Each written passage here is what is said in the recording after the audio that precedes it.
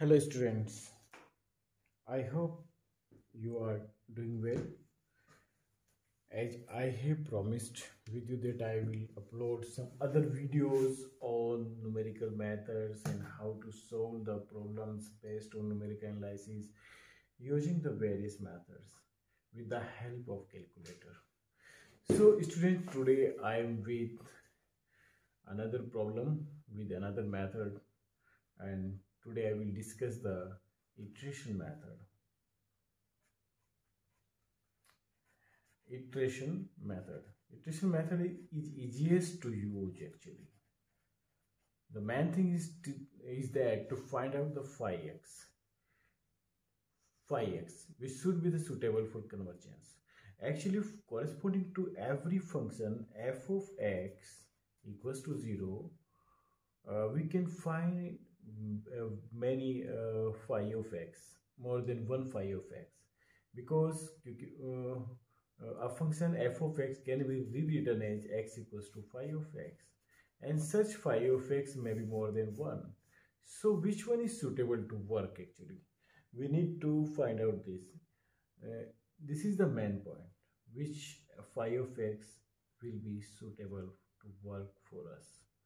So, for example, if you will see my previous videos, I have explained this point in very depth. So please go through these videos which phi x will be suitable. So I am writing here a simple condition. We will check out first derivative of the phi of x, and this modulus of this should be less than 1 for maximum. For all the values of x belongs to some interval I, or for complete real line. Okay. So if I see in the questions, find the real root of the equation 2x equals to cos x plus 3. Correct to 3 decimal places. So it is our question. And now we start the solution. Here we rewrite the equation in the form x equals to 1 by 2 cos x plus 3. And we consider it as phi of x. Okay. So phi of x is deduced from these equations. Simply. Now, how we will start the work? Work is quite simple. Actually, first we will check out the phi of x. First derivative of x is less than 1 or not. So what do we mean by the first derivative? 1 by 2 is the constant, and sin x derivative is cos x derivative is minus sin x,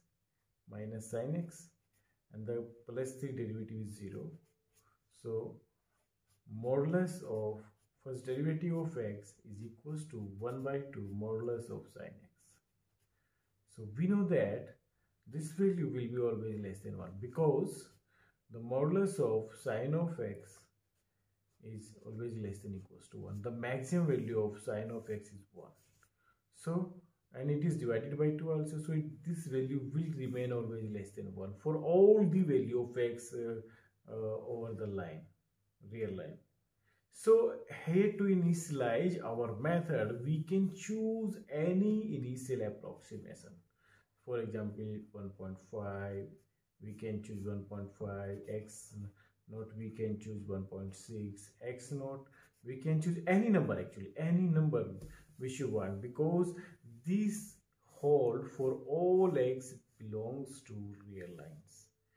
This the derivative of the phi of x will be always less than 1 for all x belongs to real numbers. So we can choose any real number to initialize our method.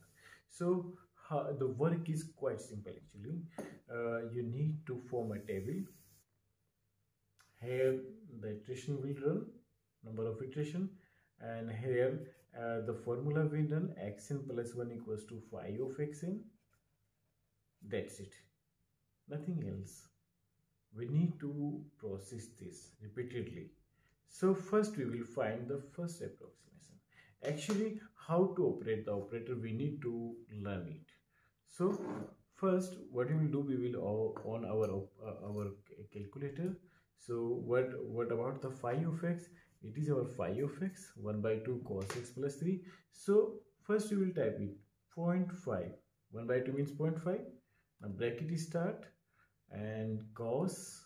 Okay, before doing it, we need to change the mode of this, because the many students queried me that is that we are facing some problems, and we are facing many problems actually.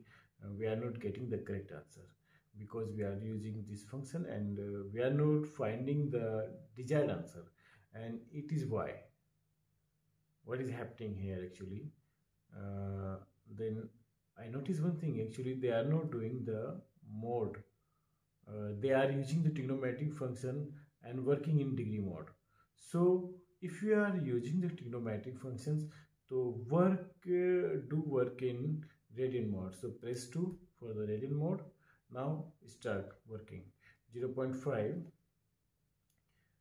cos alpha x, then plus 3, and then close the bracket. Now press equal to store this function. Now we press equal to store this function. Actually it is calculating some value. This value is due to the stored value of x. Actually we have there is the calculator already stored any other values of x. So we don't have any problem with this value. Now we will start our initial approximation. So what about our initial approximation? Our initial approximation, for example, we are taking 1.5 shift store in x now, and then we will go to the function. Then we will go to the function and we will press equal. So our initial approximation was 1.5, and with the help of this we find the new approximate value 1.5353686601. Then again we will store this value, shift store in x. So it is automatically is giving you the new one value. We store this value in x, and then we will press equal. So we will get the new one value in the second iteration, that is 1.51771015, and then we will store this value in again in shift store in x, and then we will press equal, and then we will find the new one value 1.52212. So in the third iteration we will find 1.5221256626. Then again shift store this value in x, and then press equal. Then we will find the new iteration 1.52322693. Then again we will store this value in x, and then we will get the new one value 1.5235016636.